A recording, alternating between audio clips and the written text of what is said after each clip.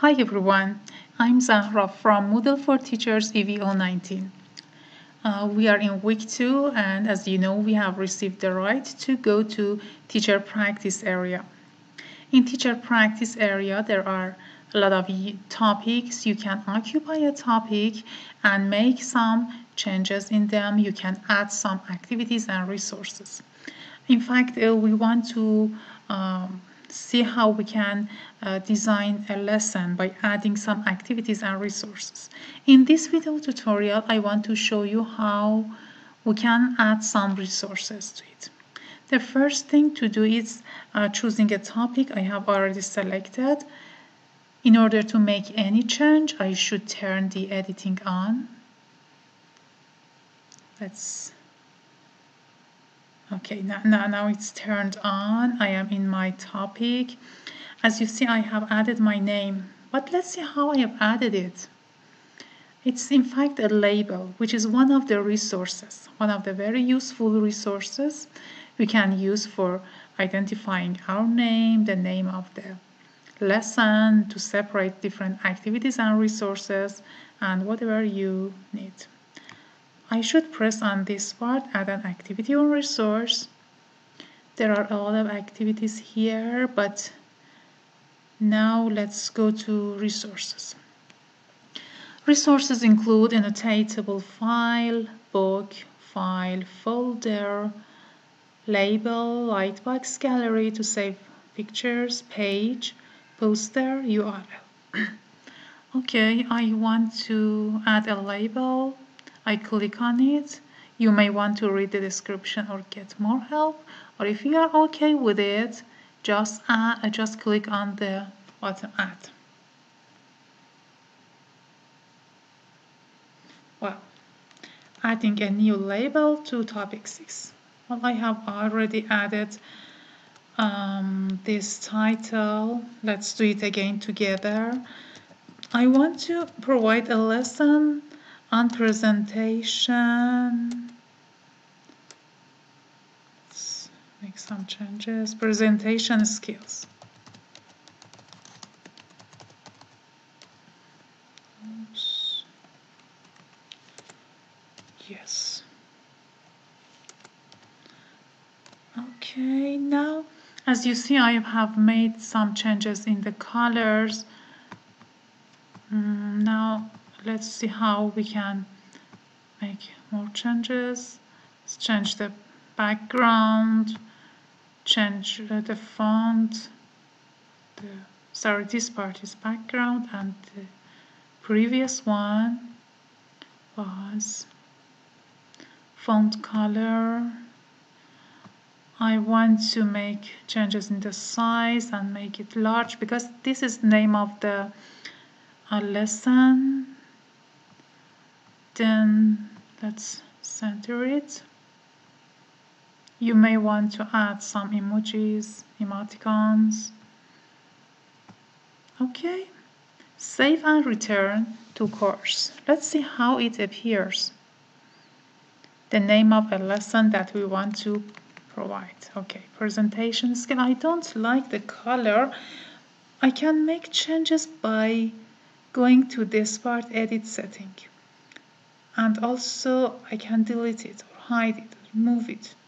But we can do it later. Now let's add some more resources to this presentation skill lesson. If I want to add a video about presentation skill, I go to URL. I can also go to file and add the file here, but maybe the file size is not, maybe the file is very large and puts pressure on the website, so I add the URL. I usually add URL in activities like forums and chats, but let's try it this time. Okay, imagine there is one activity here, a video on presentation skills. Presentation skills training. I should first of all add a name it should be complete or part of it. Then let's go to URL and copy the URL. If you've got some URL available, you can come here and choose one. I'm not sure how it appears. We may add some description here by clicking on this part. You can make it display on the course page. You can set some changes in the description, but at the moment I'm curious to see how it appears, so I press save and return to course. Okay, presentation skills training. Let's see how we can access it by clicking. Oops. Perhaps we should add it in one of the activities that I mentioned. Next time I will do it. Okay. Now let's see. Oh yeah, it opens now. It took time, but it opened. Good. So by clicking on the link, we can access it, but it doesn't appear. The player is not here. You cannot see it. Let's see how we can use again this URL for adding one web page. Let's see how we can add a web page. Which one? Of course, this one is not a web page, it's just a page, and I should add the content. As you see, there is no URL here. I should add the content right here, so it's not what I want. I would prefer to add this to the URL or add the file of it. Okay, let's go to another URL. Next time I can add them to a forum so that the video opens in front of us. Now I want this content, the presentation with impact, to be added to the lesson. Again, now let's go to URL. You should add the URL here, or we should choose a link if available. You can add description. You can restrict access and say that first of all the students should watch the video, then after they are done with the video, then they can come to this page. But at the moment I'm not gonna set these restrictions on resources. Later we can do it on activities. Okay,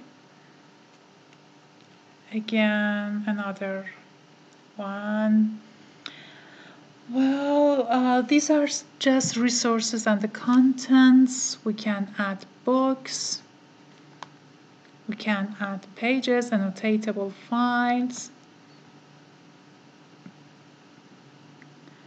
and other resources. Okay, let's see how this one works. Presentation skills.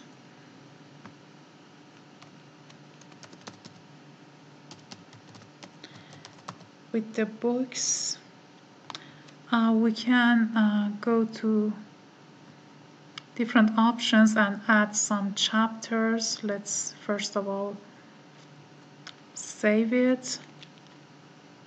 The book presentation skills.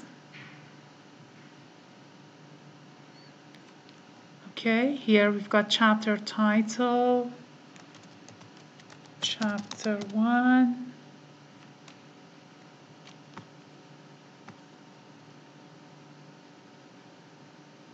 Subchapters. You can also add subchapters, but it's only available once the first chapter has been created.